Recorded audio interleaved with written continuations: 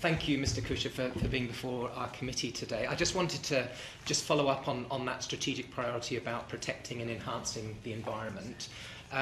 The Environment Agency has said that the second biggest cause of water pollution is untreated sewage released by water companies. And Ofwat have said that the current levels of storm overflow discharges into rivers cannot continue and the water sector must tackle that. Now, the government has brought in strong measures in the new Environment Act to try and tackle this. But how will Ofwat work with the Environment Agency, with government, with the Office of Environmental Protection to ensure that these unacceptable discharges actually stop? Yeah, this is a really difficult one. My understanding is that the complete elimination of these overflows is very expensive, and that a compromise would be to go back to the way in which these combined sewage overflows were originally designed to be only very exceptional rather than the norm. I'm not entirely sure what very exceptional means, but I know it's not going to be every day or every week or every month as it is today. So we've absolutely got to go back to a situation where it is an exception, really exceptional type of stuff. And that is perhaps more affordable. I think that there should be obligations on water companies to record a lot more about what's happening, where it's happening, making that information available to people to say, you know, there have been instances in this river and it's gone on for this long and it's clear by this date. So it's a combination of tackling the worst, going back to mitigating all but the most extreme weather situations, information, making it publicly available, and doing the designation of some water areas. River Wharf is one of my favourites because I lived in Otley for a while.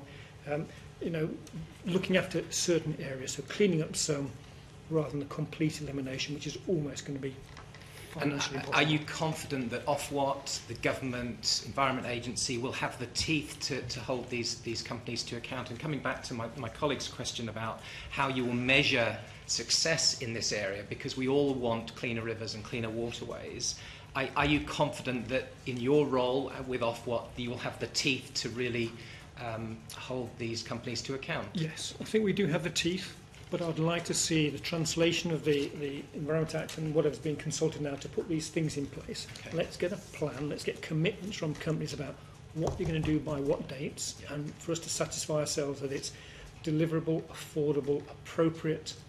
And then once you've got that in place, expect and require organisations to deliver what they've committed to, and that we will take regulatory action if they are falling short on the and expectations of deliverability. You need to measure something. So what about looking at how we measure water quality? Currently a lot of it is about chemical status, but actually in rivers should we not also be looking at coliform bacteria as well, and making sure that these waters are safe physiologically, biologically and epidemiologically for people and animals and flora and fauna, etc. nearby.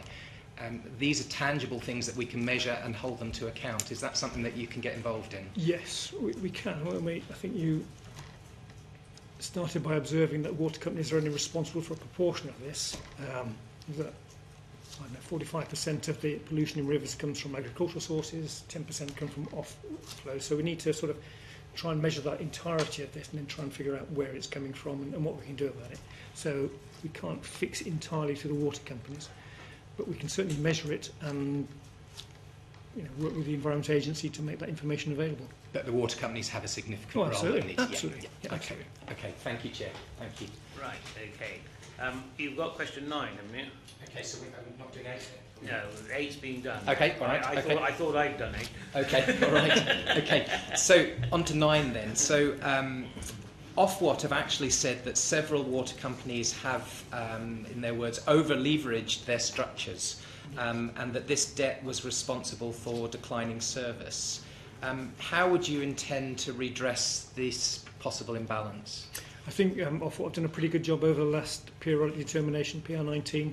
I think that they have put in place financial controls and gearing mechanisms to make sure that companies are less exposed to that environment. I think there are still 1 or 2 companies out there which are perhaps overly leveraged, and therefore have got some financial weaknesses. I think it's something that we picked up in PR24, that there'll be further controls about that, because it does affect performance, it does affect the ability of organisations to step in and fund improvements and to deal with the comings and goings of knocks and things that happen throughout the course of a periodic review. So I think that, like I said, a lot of it has been addressed. I think the comments about Ofwat relate to an earlier period where people were putting in significant amounts of debt. It has come back a little bit. Okay. And in terms of some of the sort of, I guess, the teeth of Ofwat, we've talked about the sort of financial remuneration and how money generated, whether that is reinvested back into the system.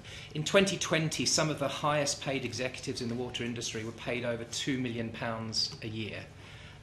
What role do you think Ofwat should play in respect of this level of remuneration for executives? I think Ofwat has been engaging with the chairman of the water companies to remind them about appropriateness of pay, particularly in paying bonuses when breaches of law have taken place. I think that's right and proper. We shouldn't get involved in regulating the payment of executives. That is a thing for shareholders.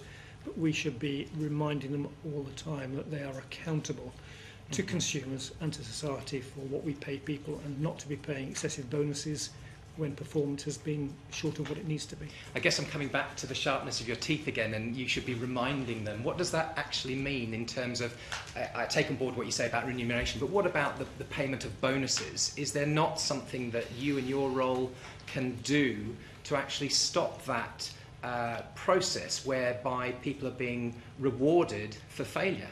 And we've got rivers having sewage outflows being put into them, and shareholders are awarding bonuses and companies awarding bonuses. That is not right. That's not fair in anyone's mind. So what can you... I want to see how sharp your teeth are. Yes, you can remind them, but what does that mean? I don't know whether we've got any powers at the moment to do anything about that. I would be extremely disappointed, this is a slightly different point, extremely disappointed if people are paying bonuses where there have been actual breaks in the law or law breakings taking place. If they've operated inside the regulatory permits, emissions permits or things, but they're getting water, pollution into the rivers, then that's a more difficult thing. You'll never eliminate it completely, so you're now into an area which sort of says how much are you prepared to tolerate. And so I would have to look at that. Okay.